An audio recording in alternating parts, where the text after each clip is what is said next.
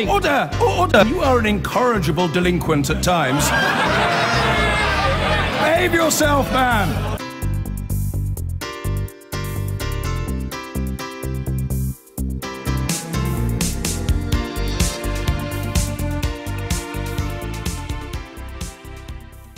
Our main story this lunchtime.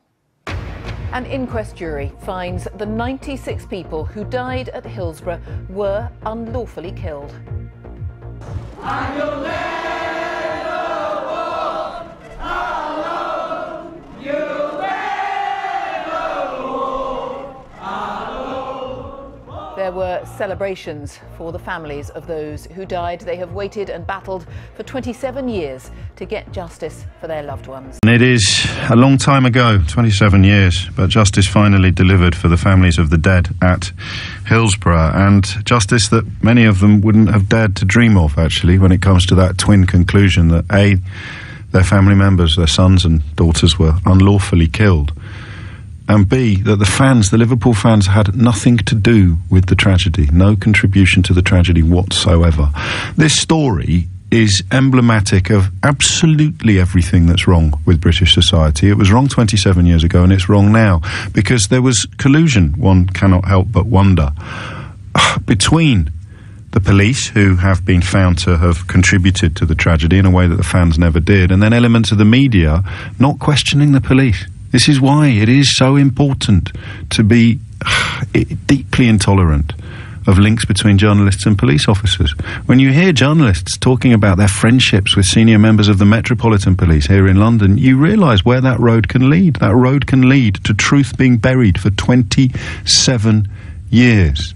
Second part of the Leveson inquiry, of course, was due to examine precisely that.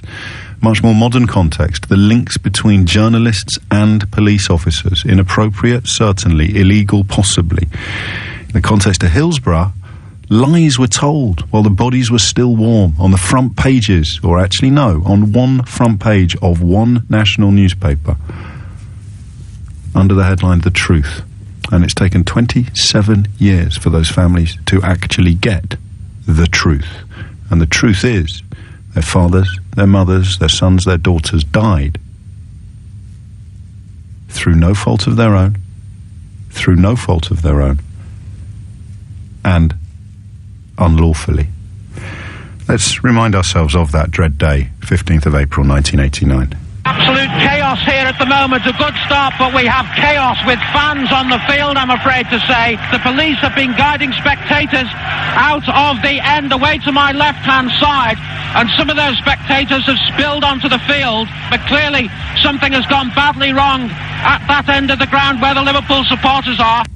I still am a Nottingham Forest fan. They were the other side playing in that semi-final at Hillsborough, and I remember watching the game and not really realising. It'll sound like an odd analogy, but anyone else who witnessed it will probably understand why. It was like when Tommy Cooper died on stage, and you thought something else was going on. You thought it was almost like your brain tries to describe what you're seeing in a way that is not the truth. It can't be what it looks like. And as time progressed, of course, it became impossible not to realise what had happened. For me, that there was an item of commentary which we didn't contain within that clip. And I can't tell you that I remember hearing it on the day, because I don't know. I've heard it so many times since. And it involved the BBC commentator describing a young lad who he described, I think, as pale and shaking, clambering into the press box at Hillsborough, which I've sat in. My dad was on the Sheffield Telegraph for many, many years, climbing into the press box at Hillsborough and asking if he could use the phone to call his mum to tell her that he was still alive. You hear stories like that, and you recognise why these wounds were so deep for so many in Liverpool in the aftermath. When the nation really should have been rallying around with sympathy and support, it was being led by the disgraced former editor of The Sun, Kelvin Mackenzie, to actually malign and blame the families or the supporters themselves for the deaths of their fellows. Unbelievable. Absolutely unbelievable. Sheila Coleman, who is a spokesperson for the Hillsborough Justice campaign. You might need a new name for your campaign, Sheila, because justice has happened. Well, no, we still haven't truly got everything, but for this today is just 27 long years fighting and campaigning, and let it stand as a testimony, as an inspiration to other people fighting injustice. Never give up. That's all I can say, because I've seen people die along the way, people struggle and suffer, and we've had doors shut in our faces over many years. But today, the jury listened, and we have to commend the jury for their enduring commitment of sitting through these inquests and returning these verdicts. When you woke up this morning, when you got out of bed this morning, Sheila, in your heart of hearts, did you think this was going to happen? Oh, I flew in from Dublin. I was like, I just kind of, I set my alarm clock for 4:30 and lay awake all night waiting for the alarm to go off, and went straight to the airport and come over back here. And I had a feeling, a gut instinct, but as spokesperson for the campaign, I wrote 3 press statements, 3 press releases, and I'm only going to need one of them. Really? For that. I'm just yeah. I've gotten so used over the years to having to write sad ones where we've been, rejected and justice hasn't been served, and it's just so wonderful because, as you know, the Justice campaign, involves survivors as well as bereaved families. Of course. And for the survivors, this is just a total vindication. It's come back as a unanimous decision. Fans' behaviour played no part. We've been saying that for 27 years. And it really is appalling that in these courts, at these inquests, that the police fought against to try and use the coroner's court to lay blame at the fans' door. But the jury didn't buy it. I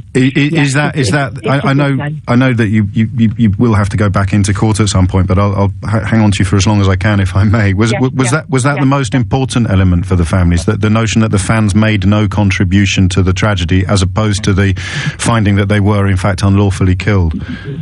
No, it was. I think they were of equal measure, to be honest with you, because they both went to the heart of the matter. They both went. Sorry, I'm just giving a survivor a hug. Of course. Don't let me stop you. Don't let me stop you. No, it's all right. I've hugged. He hugged me, actually. They were both of equal measure. But one followed the other, and it was just, we got the unlawful killing, and then we got that the fans' behaviour was in no way played a part. I actually argue that, because fans' behaviour did play a part. It played a part in saving lives, and that number of 96 would have been much higher had it not been. Well, we just heard from one fan who happened to be a doctor and was responsible for arranging the triage. John, indeed, down on the pitch. He was on just before you. Yes. I thought you might. And John and I go back to 1989 on this one, and so yes, and. It's amazing, you only have to look at how his evidence was dismissed many years ago, and John will tell you the impact that had on him. There's so many people here today who it's such a strange feeling here. We're in the middle of an industrial estate, because that's where the court is located, in an industrial unit, and what a strange place to get justice. That's strange indeed. If someone listening to this programme is of an age or an outlook that renders them unfamiliar with the history of Hillsborough, could you, in your own words, explain why you think it's taken 27 years to get to here? It's taken 27 years because it occurred in 1989 at the height of high unemployment, an alienated working class. The north of the country was decimated. We had the miners' strikes. We had high unemployment in Liverpool. Liverpool as a city had a very negative reputation. We had the policing of the poll tax riot, the miners' strikes, etc. And football was viewed through the lens of hooliganism. When the disaster occurred at Hillsborough, football fans were being treated like animals. The terminology in police orders for the day was animal terminology. People were corralled and herded into pens. So basically, everything came together, and the climate was there where it was easy to lay the blame at Liverpool fans in particular, football fans, and Liverpool fans in particular. And we have lived with that stigma for many, many years. But today, the negative reputation of Liverpool is no more, and those of us that held our head up high through the negative years could hold them even a little bit higher. And this came about because for 27 years, ordinary people wouldn't give up. We had every door shut in our face, but when we had it shut, we found another way round. People kept saying, no, there's nowhere you can go, but we wouldn't believe them, and we just kept chipping away. We had our own Berlin Wall, and eventually it came crumbling down in 2012 when our evidence that we've been saying for years was proved through the HIP report, and today we further have it in terms of a legal decision. This is the first legal decision we have had in our favour. In 2012 we had the inquest verdicts quashed, but we did not have any ruling. This is the first legal verdict that's gone in our favour in 27 years. Think how that feels. Think how these families must feel. I was sitting with the family of Ian Glover, who died, and his father was at the forefront of our campaign. Yes. He wasn't there today, he died. I was sitting with the Glover family. I was sitting with adults who were children when I first knew them, and they cried. They cried for their brothers, they cried for their father. But I tell you what, they are proud because they're proud of what they did for 27 years. Is it too early to ask you what's next? No, it's not too early. I mean, we would expect criminal proceedings, obviously, because there is ongoing investigation into the possibility of criminal proceedings. We're limited what we can say, but nevertheless, this has to go in the favour, and we would hope that, I would hope that when we go back in court now, the coroner recommends criminal proceedings.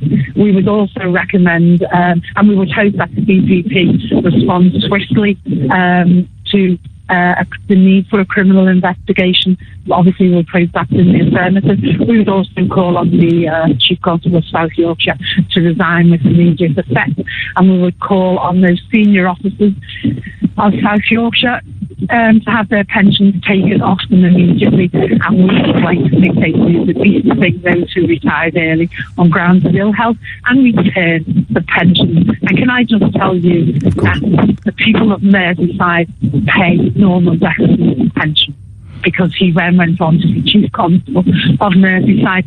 Let's not forget that for people in the rest of the country, that after Hillsborough, the people of Liverpool and Merseyside were policed because two ex-senior police officers of South Yorkshire Police who were involved either at Hillsborough or in the aftermath and the cover-up went on to become Chief Constables of Merseyside. As you say, we need to wait for the coroner's findings to conclude what that role may... That's a statement of fact, though. That's a statement of fact. We will be saying that in a press statement in about half an hour's time.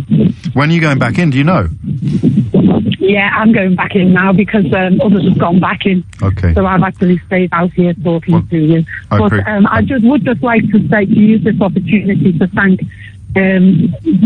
all Liverpool fans from right across the country and internationally, but also the good people of this country in every city who supported us over years.